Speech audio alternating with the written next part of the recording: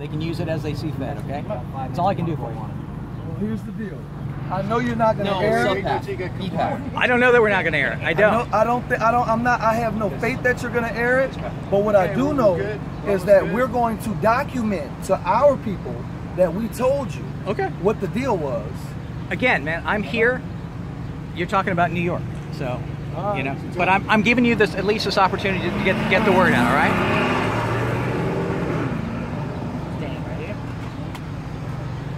Talk? Yeah, you're talking. Yep, count. You have a roll going? 1, 2, 3. 1, 2, 3. You good? All right. Can I get you to give me your first and last name and spell it for me? My name is Byron Cole. B-Y-R-O-N-C-O-L-E. All right, Byron. Give us your message. Okay, this message is to anyone who is truly concerned about getting harmony in America. It's not an issue of whether or not there are good or bad police officers. What the issue here is that all police officers under the blue shield are forced to, they're mandated to a code that treats different demographics differently. There's another issue with policing in America. The issue is that municipalities prey upon their citizens.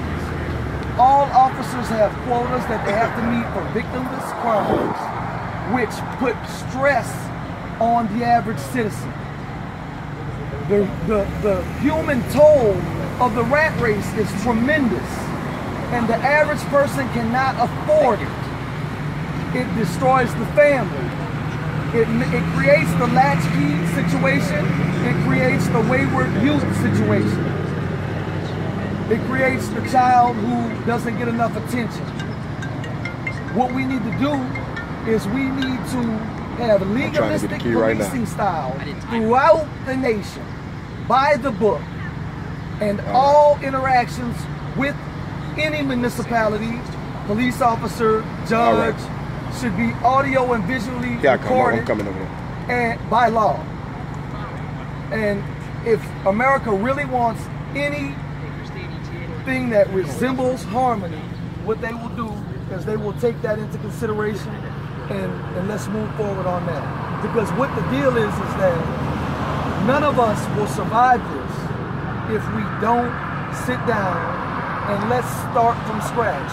We brag in America about how we have the longest running constitution, but it's faltered. It was developed by hypocrites. Thomas Jefferson owned his mistress and then denied her children. We need to restructure this in a melting pot fashion so that we can go forward and go to where man has never gone before. Thank you for your time. Period. Like I said, thank you. Byron? Yeah, Byron, thanks. All right, I appreciate it. And I know you're not going to air that. I don't know. This is what I do want you to do.